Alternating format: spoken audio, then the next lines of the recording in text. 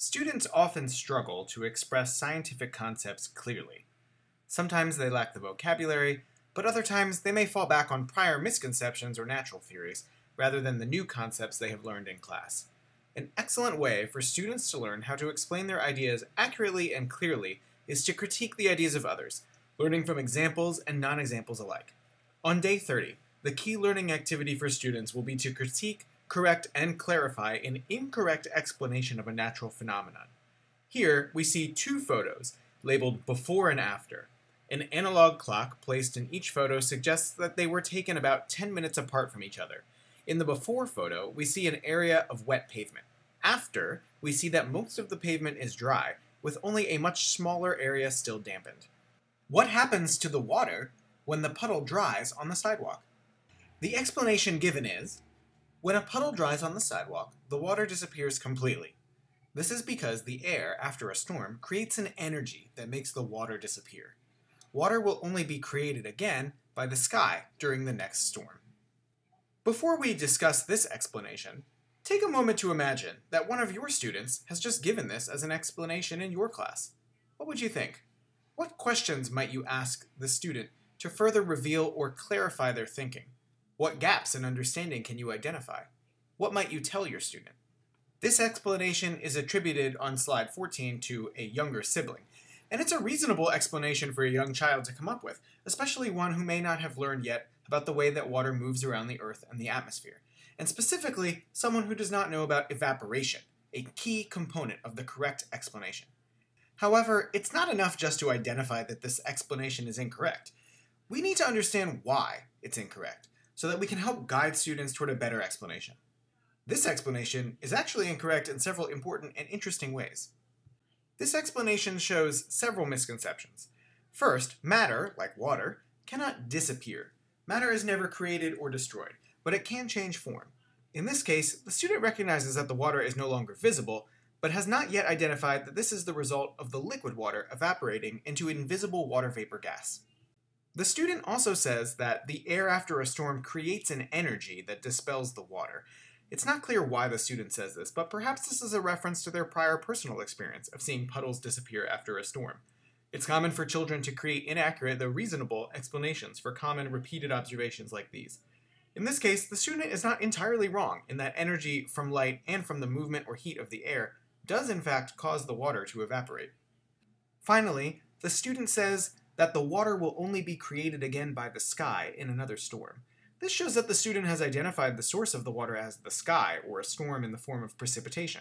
However, the student does not yet have an accurate idea of how the water gets from the ground, in things like puddles, back up to the sky in things like clouds and storms. Ultimately, the student is missing two key concepts. First, the student does not understand that the process of evaporation can transform a visible liquid into an invisible gas. This may be the result of a lack of knowledge around phase changes, but it could also result from a deeper lack of understanding that matter is made of atoms and molecules and cannot be created or disappeared. Second, the student is missing an understanding of how water can travel around the Earth, across the surface or through the atmosphere, changing its form between solid, liquid, and gas as it does. Now that we understand this explanation is inaccurate, let's think about why someone might come up with or believe this explanation. Remember, some of our students might read this explanation and not see any issues with it at all. It's important to get inside their minds so we can help guide them to a new, more accurate explanation. So why might students believe this? There are many reasons why a student might arrive at this explanation and think it's satisfactory. This explanation may result from a simple lack of information or prior knowledge, but it might also stem from deeper misconceptions that students have internalized. For one, students may not realize that gases are invisible. For example, many people believe that clouds are an example of a gas, but clouds are actually collections of condensed liquid water drops or ice crystals, not gas. Another issue could be that students are not aware that solids, liquids, and gases are all made of atoms or molecules. Without that key concept, students may not be able to visualize water particles traveling from a puddle into the air. It will probably be helpful to review that all solids, liquids, and gases are made of atoms, small particles of matter, or molecules, collections of atoms bonded together. Matter in solid, liquid, or gas form can change state with the addition or subtraction of heat energy. It's also clear from the use of the word disappears that this younger sibling is not aware of the law of conservation of matter, which states that matter cannot be created or destroyed, although it can change form. For example, a phase change from one state of matter to another, or a chemical reaction. Those are both examples of phenomena in which matter changes from one form to another, but the total amount of matter, the total number of atoms, remains constant. Some other common misconceptions may also interfere with students' understanding of this particular phenomenon.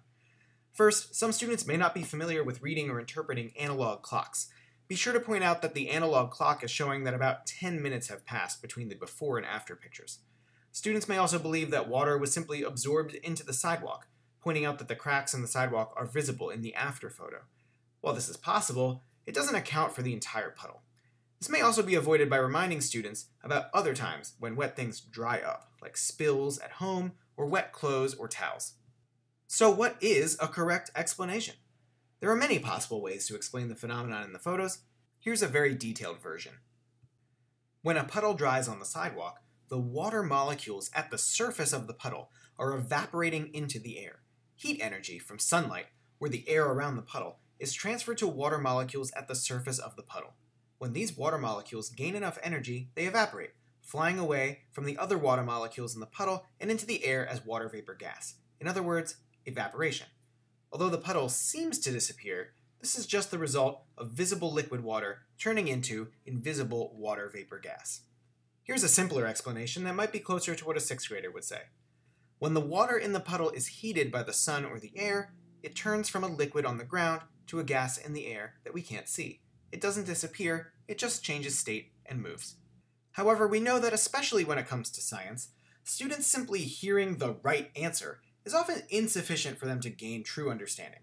So what should we do if students don't see any problems with the incorrect explanation that was provided? Students need to break down their prior misconceptions first. Then, they can clearly conceptualize the new explanation in order to fully believe it themselves. One way to help students do this is through questioning. Here are some questions that might help guide their thinking. The goal with these questions is not to lead students to a correct explanation, but rather to help them see the limitations of their own current wrong explanations. When they get to a point where they can no longer explain what is happening and why, students might recognize that they lack information, or that their explanation is insufficient. This could help them become more receptive to a new explanation and new concepts to replace their old concepts. It might also be helpful to show students more examples of evaporation. For example, in this time-lapse video, water in a glass evaporates when placed under a lamp. However, the plastic wrap at the top of the glass prevents the water vapor gas from disappearing, and instead the water vapor condenses back into droplets on the inside of the plastic wrap. It might be helpful to ask students where this water comes from that appears on the inside of the plastic wrap lid. Then they can make a connection to the water evaporating into the air from a puddle. In this simulation from PhET, we see many water molecules in liquid form. The average amount of energy in the liquid as a whole is represented by the temperature. Temperature is just a measure of the average thermal energy in a substance. However, there is a lot of variation in energy between the molecules. Notice how some of the molecules are spinning very fast while others are moving more slowly. When a fast-moving molecule collides with a slower-moving molecule, the fast molecule may slow down as it transfers some of its energy to the slow molecule, which will speed up. Even without the addition of more heat energy, which we can do here at the bottom, a molecule at the surface may suddenly find itself with enough energy to leave the pack. This is evaporation. One molecule at a time flies away from the liquid and becomes a gas. If more heat is added, the chances of a surface molecule evaporating go up, because all molecules, on average, will have more energy to begin with. It might be helpful to think of this like the escape velocity of a rocket as it blasts away from Earth. In this simulation, heat is added through a simulated flame, but for a puddle, heat energy could just as easily come from sunlight or even the air above the surface of the puddle. So, does the water in the puddle disappear? No, not a chance. Molecule by molecule, the water gained enough energy to change its state from a visible liquid to an invisible gas. In a word, evaporation.